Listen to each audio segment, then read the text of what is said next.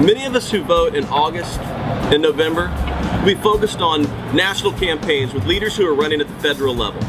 As important as those offices are, I've come to realize that our local leaders on the school board, the county commission, and the city commission can have a dramatic impact on our lives.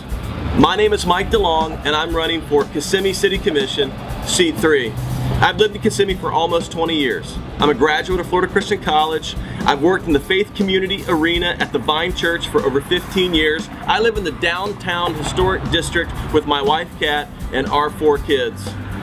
Because I live in Kissimmee and I love Kissimmee, I'm excited about the opportunity to represent friends, family, and neighbors on the commission. My desire is to see this community continue to be the kind of place that my kids will want to grow up and raise their families. As we work our way through this recession and fight our way back from the housing dip that has so severely affected the Central Florida area, the decisions that are made by the Commission over the next 4 years will chart a path. And this path, I believe, should protect the cost of living by keeping taxes low. This path should incentivize new business and redevelopment by lifting roadblocks.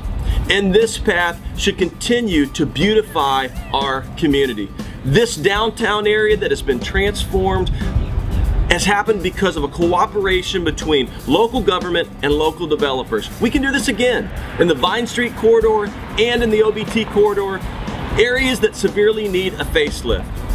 But we need commissioners who come into this office seeing it as a sacred trust, who bring character, who bring faith, who bring wisdom with them into office. That's why I'm asking for your support. On August 14th, vote Mike DeLong for City Commission Seat 3.